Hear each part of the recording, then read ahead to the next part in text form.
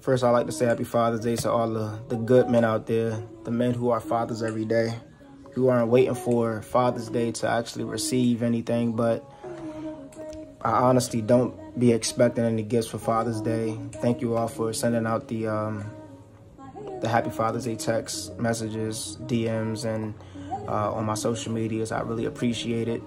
The most important gift for me is just the life of my daughter. So, thank you again. It's no mistake Juneteenth is on Father's Day this year. Because every year you forget that there's a day to celebrate the man who left, right?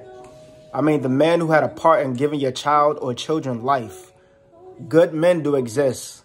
For those who don't know, Juneteenth is a black holiday commemorating the end to slavery, but for who? Shit, my father was in prison when I was born until I was 7, and that caused me to grow up with so many mental weapons. I still have trust issues now because of his absence. What message is the universe placing on me? I never questioned my fathering capabilities because I always knew I'd be a great one. Super, actually. Good fathers do exist. How do I know? Because I am one. I actually grew up wanting to be a father. I couldn't wait to hear my little offspring call me when needed. Call me daddy. Happy to show me her accomplishments. Call me if she had a boo-boo. Pick her up from school. Go on trips. Make silly videos. This role truly fulfills me. It gives me my identity. Good men do exist.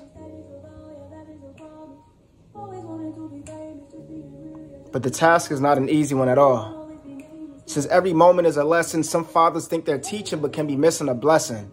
Just misplacing the message.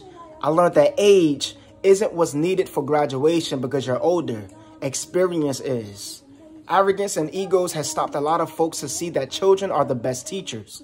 They will test your patience, your tongue, and even question you about things you never thought of in interesting ways. And here you go, thinking you was in love before your little one was born.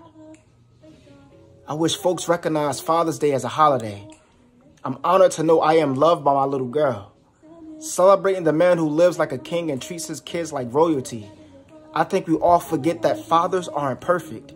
And mistakes are not excuses but decisions someone has made. And the reasons won't always add up because you weren't there when that choice was made. Juneteenth, like Father's Day, hasn't been celebrated in many households, yet America has signed this legislation and we can now be considered free. I say it's commercializing at its best. Will you now look at the man who you've probably hated in replace of love and offer a treaty? Before my grandfather died, he told me that he felt invisible. My grandfather was blind, and I see what he spoke of. You see, men are normally third in mind when things are done. For example, Mother's Day is a national holiday, celebrated across the world. Christmas, Jesus, and children, and women. Weddings is mostly for the women. Men are just there waiting for her to arrive. In full retrospect, great men are invisible. Even the house my grandfather helped my grandmother build is known as Grandma's house. This poem is just to bring awareness to celebrate the men who wear their father's role as a badge of honor. Little things matter. Stepdads, brothers, cousins, coaches, police officers, teachers, this is for you. Happy Father's Day. If that man wants to be in his child's life, please let him. Put aside your ego. Good men do exist. I have forgiven my father for his absence and the hate within me disappeared for him. It was only built up because he didn't talk to me much. My feelings towards him were never hidden. My questions and insecurities just were never answered.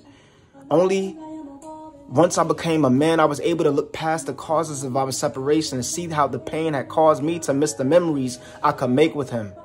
See, my father is now my best friend, my champion, my counselor, my prayer warrior, my second teacher because my mother was my first.